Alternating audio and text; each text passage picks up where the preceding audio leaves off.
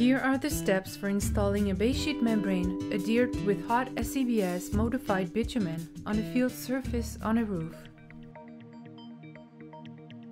First, it is important to know the temperatures to be observed when applying hot SEBS modified bitumen.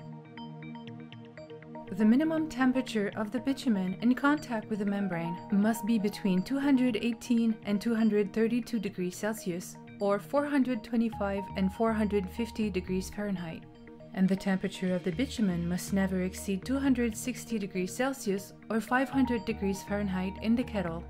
Begin by unrolling the membranes 10 to 15 minutes before their installation to dissipate the tensions built during manufacturing and to facilitate their installation. Make sure to align the first side lap with the center of the drain and mark the location of the drain on the base sheet membrane. Re-roll each end of the membrane back to the center. Before spreading the hot bitumen, make sure to cut at an angle the corner of the membranes that will be in the middle of the T-joints. Once the bitumen has reached the required temperature, pour it into a cart while making sure to always leave some bitumen in the kettle. Once the cart is full, get to the application site as quickly as possible to keep the bitumen at the correct application temperature. Spread the bitumen on the support panel with a mop at a rate of 1 to 1.5 kg per square meter or 20 to 25 pounds per 100 square feet.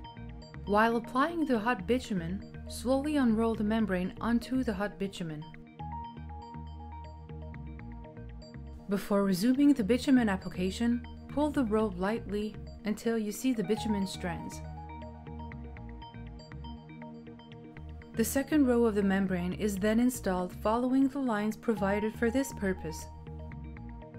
Mark the location of the drain on this membrane if necessary. When spreading bitumen, make sure to also apply bitumen over the entire side lap.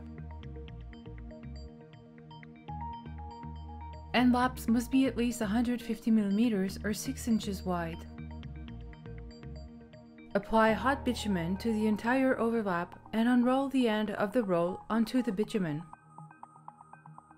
If necessary, use a membrane roller on the end of the membrane to ensure complete and uniform adhesion.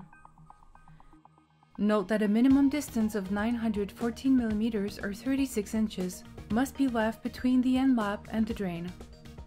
End laps must be spaced at least 300 mm or 12 inches. Note that in order to avoid losing too much heat at temperatures below 15 degrees Celsius or 60 Fahrenheit, we recommend spreading the bitumen up to 1 meter or 3 feet in front of the membrane roll.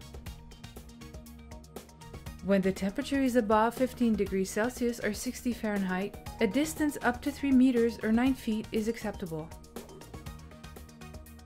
Continue installing the other membranes by following these instructions until the field surface of the roof is completed. This installation is now complete.